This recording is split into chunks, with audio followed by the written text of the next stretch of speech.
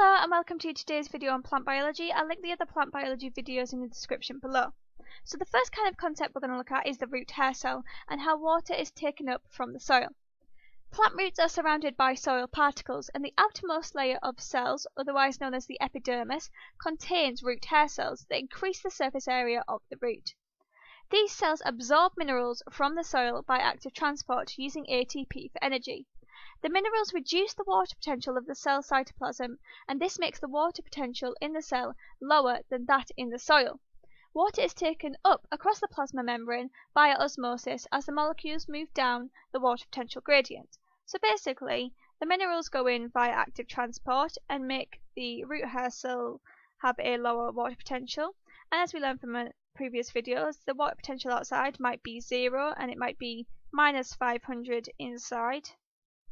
And so water will move in this direction because it's moving down a water potential gradient via osmosis into the root hair cell.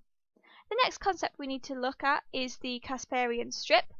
Basically, the Casparian strip blocks the apoplast pathway between the cortex and the xylem.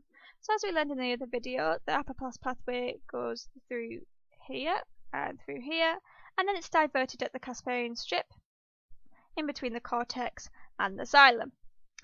It ensures that water and dissolved nitrate ions have to pass into the cell cytoplasm through the cell membranes. Nitrate can be actively transported from the cytoplasm of the cortex cells into the xylem, and this lowers the water potential in the xylem, so water from the cortex cells follows into the xylem via osmosis. Once the water has entered the xylem, it cannot pass back into the cortex as the apoplast pathway of the endodermal cells is blocked. So it goes in via osmosis and it can't come back out. The next thing to look at, or the next three things to look at, is how water moves up the stem. And these are the three theories that scientists have at the moment. There's a lot of money to be made in plant biology, so this is kind of why, because the theories, they're kind of good, they're kind of bad, they're kind of logic. I don't really know. They're all a bit wordy though. So the first one is root pressure, and basically root pressure is the action of the endodermis moving minerals into the xylem by active transport, and it drives water into the xylem via osmosis, as we've just said. And this forces water into the xylem and pushes the water up the xylem. Root pressure can push water a few meters up a stem, but it can't account for water getting up to the top of very, very tall trees. Yes, so the next theory to look at is the transpiration pull, and this one is very wordy, so I'll try and condense it down as much as I can. Basically, the loss of water via evaporation from the leaves must be replaced by water coming up the xylem. Water molecules are attracted to each other by forces of cohesion. It's good probably to put on a flashcard cohesion and adhesion and their definitions. So basically the definition of cohesion is the attraction of water molecules for one another, and adhesion is the attraction of water molecules to the walls of the xylem.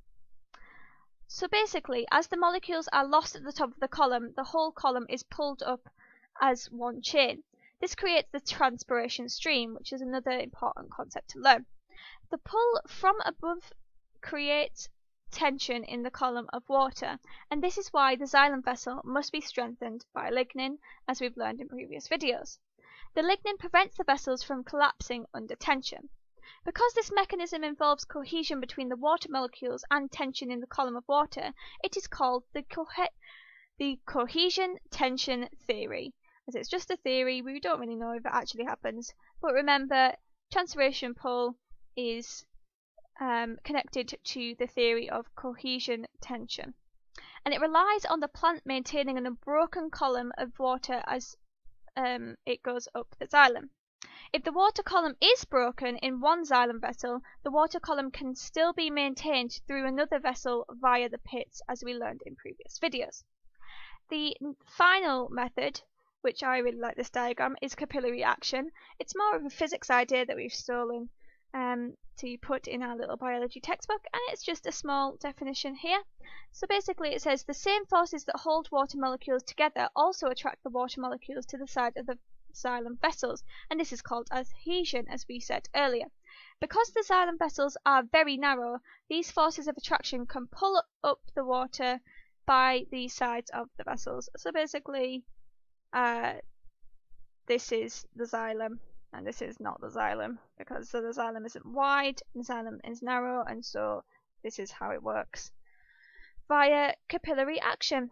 And that's basically all you need to know for now. I'll see you again soon.